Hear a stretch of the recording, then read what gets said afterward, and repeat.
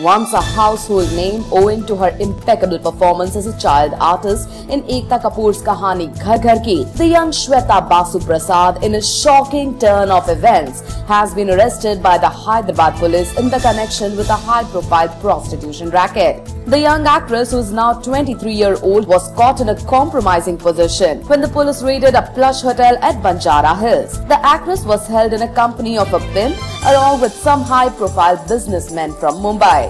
Shweta tasted success at a very tender age and went on to grab great roles in films such as Makri, which even won her National Award for Best Child Artist in year 2002. Incidentally, this is not the first time that her name has surfaced in connection with a prostitution racket. Reportedly, Shweta was exposed in a sting operation recently. According to reports, the Makri actress, due to her financial losses, took to flesh trade and voluntarily got into the prostitution racket.